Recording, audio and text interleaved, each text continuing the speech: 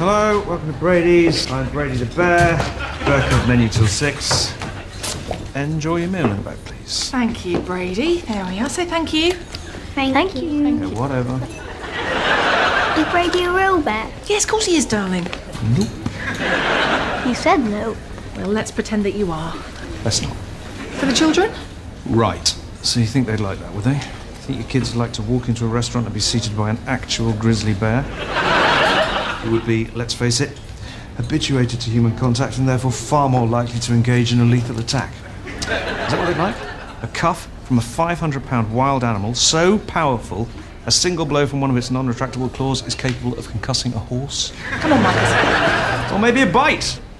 Or perhaps they'd like to be dragged off into the undergrowth and remain 100% conscious while a fully grown Bruin sits on their face and eats their guts. I'd like to see your manager. You think I'm a bear? Did you hear me? Why not? Because you can talk. Yeah, there you go. But you could have said because I'm not hibernating, or because I'm standing permanently on my hind legs, or because I'm wearing dungarees. What's the problem here? Yes, I'd like to... You'd like to...